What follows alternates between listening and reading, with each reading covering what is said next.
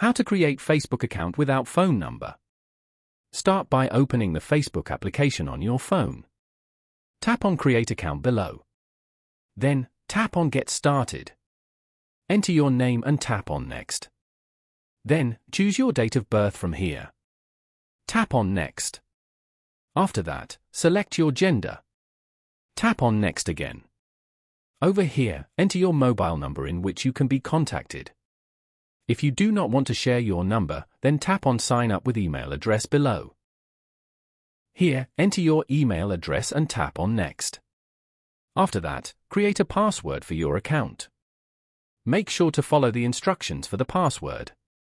Then, tap on Next. Here, tap on I agree. A code will be sent to your email address to confirm your account. On this page, you have to enter the code that was sent to you. Now, go back and open Gmail on your browser. Check the mail that was sent to you and copy the 5-digit code from here. Go back to the previous page on Facebook again and paste the code over here. Then, tap on Next. Here, you can add a profile picture for your account or skip it for now. You have successfully created a Facebook account. You can now add your friends and share posts on Facebook.